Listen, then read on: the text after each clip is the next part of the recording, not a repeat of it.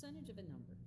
So if you wanted to calculate 11% of 60, well, percentage means out of 100, and it's really easy to change that to a decimal. So that's the first thing you need to do. Take the percent, change it to a decimal. You do that by moving the decimal point over twice, so once, twice. So that becomes 0.11, because I've moved it once, twice. Of means times 60. So then all you have to do is put this into your calculator. So you go 0.11 times 60, and you get 6.6. So that's what 11% of 60 is. So let's try that again. So first step we have to do is change the percentage to a decimal. To do that, you take the decimal place and we move it once, twice. So in this case here, we get 0.04 because we moved it one time, two times. Of means times 75. And when you put that in your calculator, we get 3. So I want you to try a few more of these. After you're done that, what I want you to do is learn about commission. So commission is a percent of the sales made. And there's two types of commission when we're working. You could get straight commission. That means you only get paid if you make sales. So earnings are based only on commission. Or you could get salary plus commission. So if you had a bad week where you didn't sell anything, you're still going to get some money. However, the more you sell, the more you're going to get paid. So it's the commission combined with the salary. And I want to do a couple examples. So here's the first one. It says Ella works in the shoe store. She earns a salary. So salary means even if she has no sales, she's going to get paid that a week plus 6%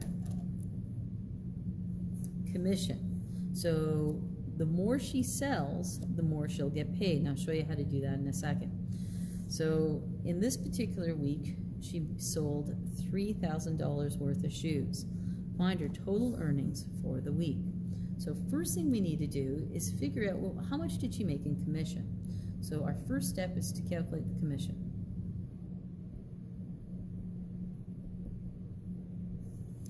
So it says our commission is 6% of $3,000. So we want to calculate what 6% of 3,000 is. Well, 6% has to get changed to a decimal. So we move the decimal place once, twice. You get 0.06 times 3,000. And when you put that into your calculator, you actually get $180. So because she sold $3,000 worth of shoes, she's going to get an additional $180 on top of her earnings. Now, we want the total earnings. So to calculate the total earnings,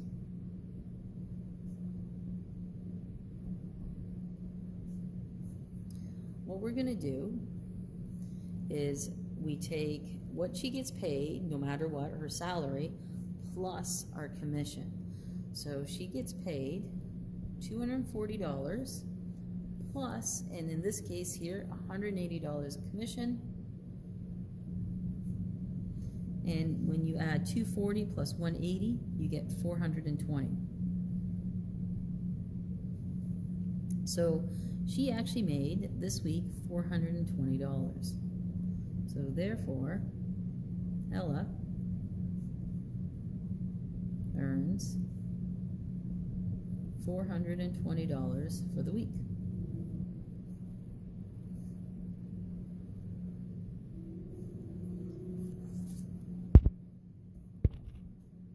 So now what I want to do is another example.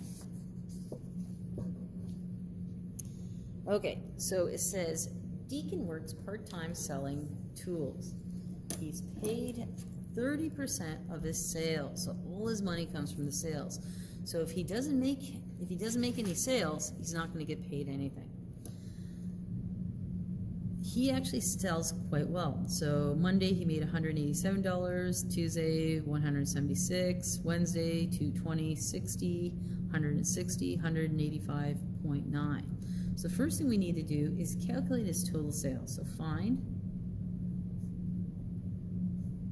the total sales. So to do that, you just add all the numbers so that we know how much he actually earned in sales.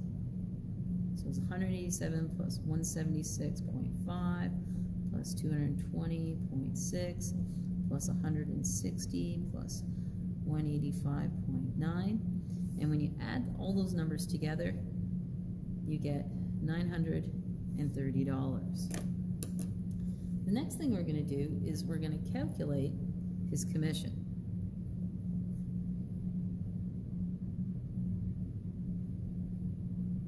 So now that I know what the total sales are, we can actually figure out his total commission. So he gets paid, it says 30% of his sales. So it's going to be 30% of $930. So we change that to a decimal, so it'll be 0.30 times 930, and we get $279. So therefore, he earned